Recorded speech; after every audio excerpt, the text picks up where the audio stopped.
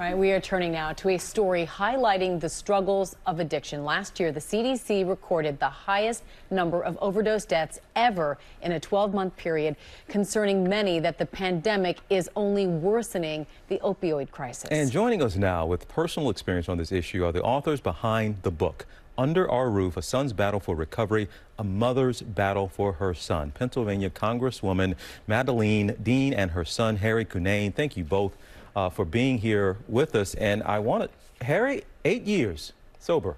That's a big deal. 8 years of sobriety. We see that smile come on your face even as I say that. But that story is one you could celebrate, certainly privately. Why do you want to talk about this? Why was it important for you to get your story out there?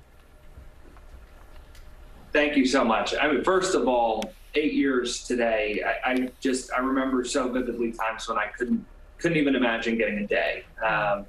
So I need to always keep that in mind. The idea for us to tell this story publicly, specifically in a book, actually came from my older brother, who had suggested that, we may have a story to tell. He was a writer, and when he was asked to do a second book, came to us and said, maybe my brother and my mom do. And really what guided us the whole time was hopefully trying to help someone. You just mentioned the numbers, over 81,000 deaths. I've lost so many friends. I've seen so many people struggle.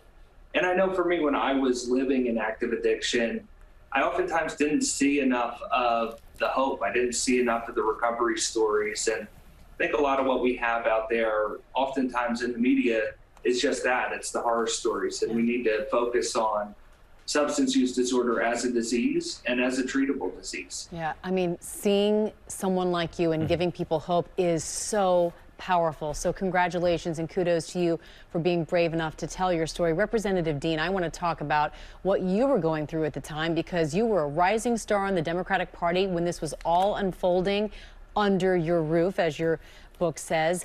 What was that discovery period like when you realized what was actually happening to your son? You're absolutely right. Literally the day that we confronted Harry, because we discovered what was going on, was 1 week to the day before my election to a full term in the Pennsylvania House. I had been in for about 6 months, and I was being elected to a full term. So it was high campaign mode.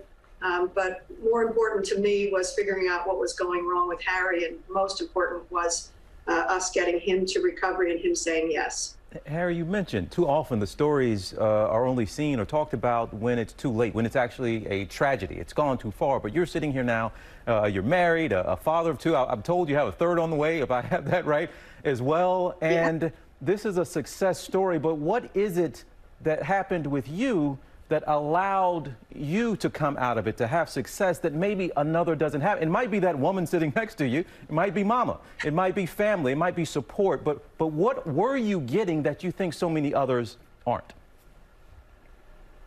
There's so many factors, and it's hard to pinpoint just one. I mean, the love and support of my family has been incredibly valuable.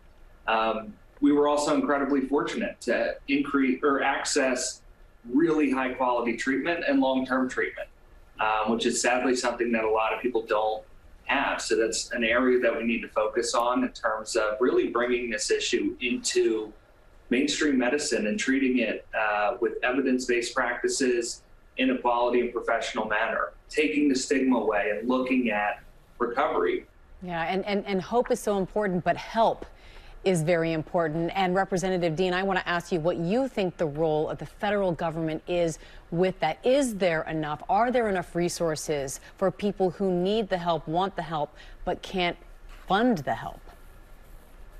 No, there certainly aren't. That's another reason we wanted to put our story out there, to shine a light on it, to try to drop and stop the stigma, and also to bring policies forward. We know a lot of Harry's success came from where he lived, his socioeconomic status, the color of his skin. We understand white privilege, that Harry does not have a criminal record as a result of his addiction and the disease that he struggled with and is in recovery from. So I, at the state level and now at the federal level, am a part of a working group on addiction and policies around that, whether it's criminal justice reform so that people are not incarcerated because of addiction or mental illness, that they are actually given treatment. that we get more treatment beds to more people, not just those who can afford it. This needs to be mainstream healthcare. We can save lives. We can save communities. There's so much we want to do to end the stigma, change how we look at this through the criminal justice system, and instead get it into our healthcare system. Wow, and this, as we just pointed out, is a growing epidemic in this pandemic. So this is such a well-timed message. We appreciate and applaud your courage and your efforts. Representative Madeleine Dean and Harry Cunnane, thank you both so much for being with us today. We appreciate it, and you. Thanks for having us. And everyone, don't forget to pick up a copy of Under Our Roof. It is in stores now. We say, Doc, this is too often is treated like a criminal issue, a crime issue. It is a health issue, and when it's treated that way, that is what's possible. All right. Well, hey there, GMA fans. Robin Roberts here. Thanks for checking out our YouTube channel. Lots of great stuff here. So go on, click the subscribe button right over here to get more of awesome videos and content from GMA every day, anytime. We thank you for watching, and we'll see you in the morning on GMA.